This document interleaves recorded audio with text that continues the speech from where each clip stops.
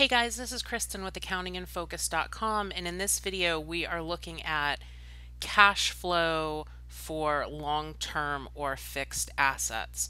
So we're going to be looking at the equipment account, but this methodology really works for all types of fixed assets. So these are things like equipment, furniture and fixtures, vehicles, buildings, land. Okay, so anything in that long-term assets category will be treated the same way. So the example that we're looking at is we've got equipment from the balance sheet for 2015 and 2014, and there's a note that says no equipment was sold. This is really important. The problems will either tell you that no equipment was sold or will tell you if equipment was sold. And we're going to go through two different examples. We're going to go through one where no equipment was sold, and we're going to go through a second one where there was equipment that was sold, because the treatment's a little bit different.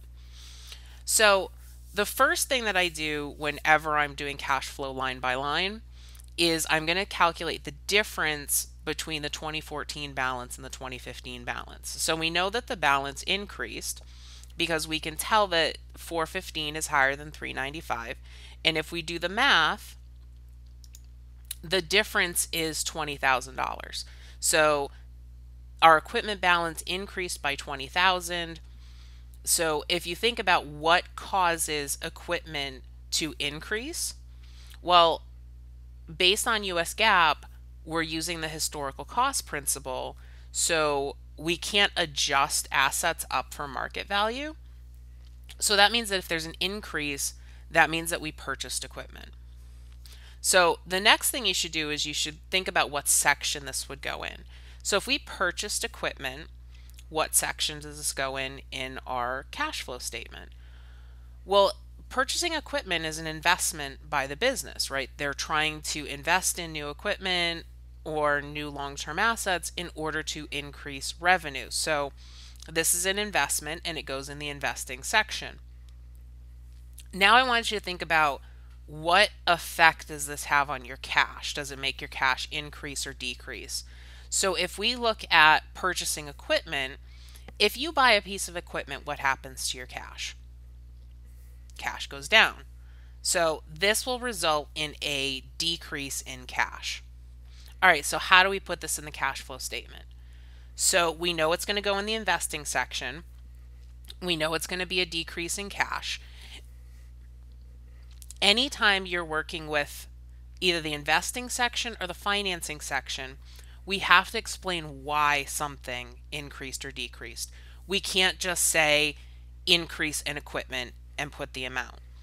So if the equipment account increased, we know that we purchased equipment. So under the investing section, we're going to say purchase of equipment and subtract $20,000 because our cash went down. All right, this is a really simple example. Okay, and when you're just purchasing equipment, it's a lot easier. But let's look at what this would look like if we sold some equipment. So in this example, my equipment balance went down. And there's a note that says the company sold equipment with an original cost of $20,000 and accumulated depreciation of $15,000 for $9,000. Okay, so let's break this down a little bit. So we have equipment that we paid $20,000 for. We've depreciated it $15,000 and we sold it for $9,000. Okay, so the first thing we're going to do is we're going to calculate the difference in the account. Always do this first. So if we calculate the difference, okay, the purchase price of the asset was $20,000, and that's the difference between the two lines. So it went from $435 to $415, that's $20,000.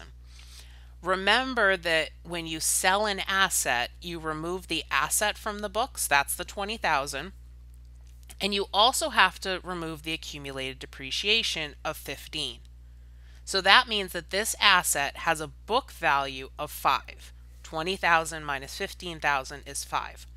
So the asset is worth $5,000 to us, but we sold it for $9,000.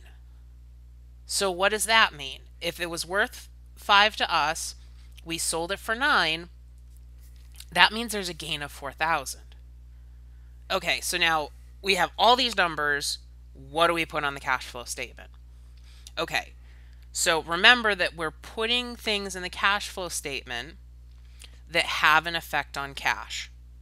So the two items that we have to put on the statement of cash flow is the $9,000 in cash that we received, and then the other thing we have to put in is the gain.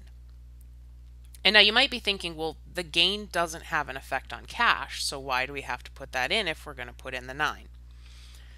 Remember that the purpose of the operating section is to take your net income and adjust it to cash from operations.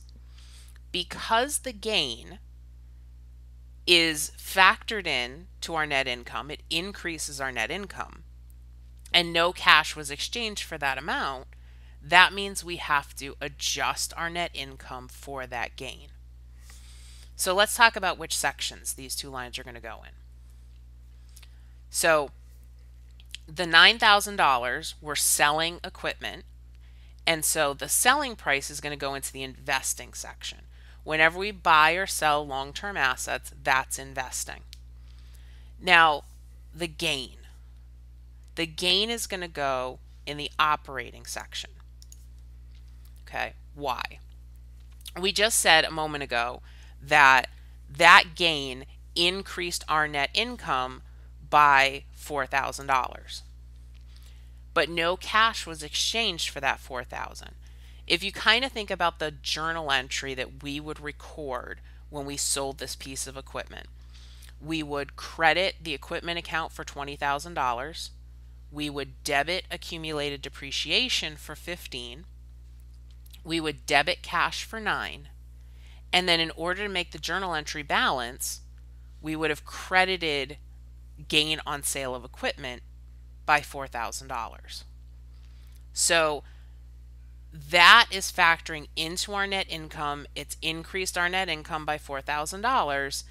And when we're trying to create cash from operations, we need to pull this back out.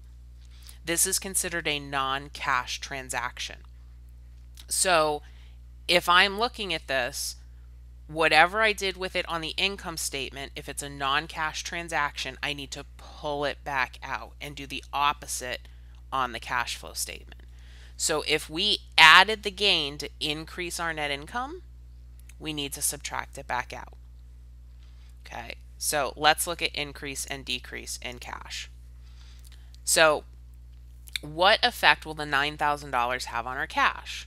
Well, if you sell a piece of equipment, what happens to your cash? Your cash goes up. So the $9,000 will create an increase. Now think about the gain.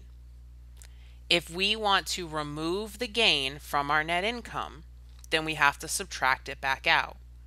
So the gain will decrease our cash by $4,000.